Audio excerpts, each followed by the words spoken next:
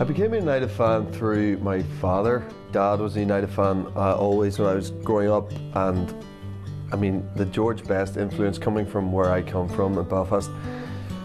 So many people, you know, Ireland's kind of split between United and Liverpool, and there's a very healthy split between my mates, between United and Liverpool. But yeah, it just so happened that my dad was a United fan. Yeah. First game I ever came to was a very, you know, sort of classic match. It's gone down in history, actually. It was when FA Cup semi-final 1994 against Oldham, when Mark Hughes scored that incredible volley in the last minute to bring it to a replay. Yeah, at Wembley. It was my first match. It was really incredible. I still hold that very close to my heart. Yeah. Favourite ever United player is probably Eric Cantona. I don't even think I need to explain why. I mean, you gave him free rein to do whatever he wanted because he just pulled it all off and scored some really crucial goals along the way.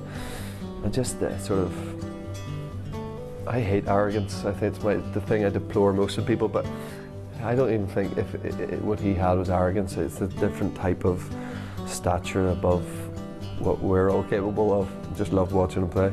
Transition since we lost Fergie is you know, monumental, and they're obviously, this is the third case of proving that they're very hard shoes to fill. But we need to stick with Mourinho because he's a top class manager, obviously. We just need a league title, you know. FA Cups are great and everything, but we need to win the league again.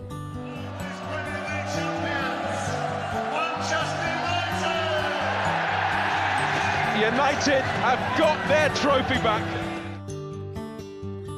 I still get a chill. Like before we did this interview, we walked out in the stadium and saw the pitch, and it still just does something to you, you know. I love the people up here. I love people from Manchester.